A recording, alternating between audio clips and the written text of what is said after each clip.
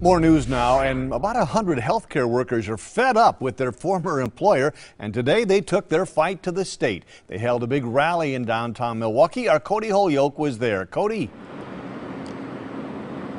Mike, good afternoon. Yeah, dozens of people who used to work for Deaconess Home Health came here to the state office building today. They filed formal complaints, hoping the government could help them where no one else could.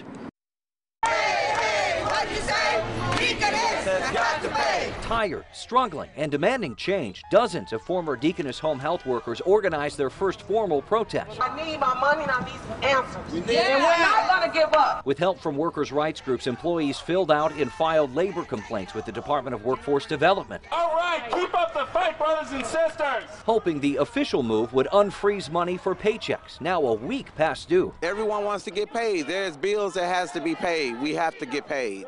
We work for this. This is not something that was given to us. We work for this. Deaconess shut down in the middle of a health insurance fraud investigation. Little word came from the company. I take care of 4 people and I can't pay my bills. The financial stress is nearly too much to take. While they continue to care for patients, workers like Mary or Mustafa are scrambling for a job. I gotta go to interviews, I gotta go to orientation still, so it takes another 4 to 6 weeks before anything.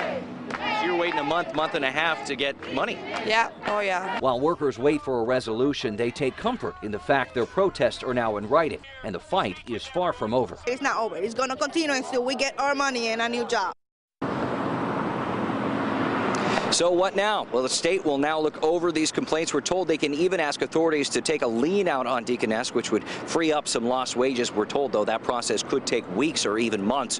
While these workers wait, they've already scheduled another rally and protest for this weekend. Live in downtown Milwaukee, Cody Holyoke, today's TMJ4.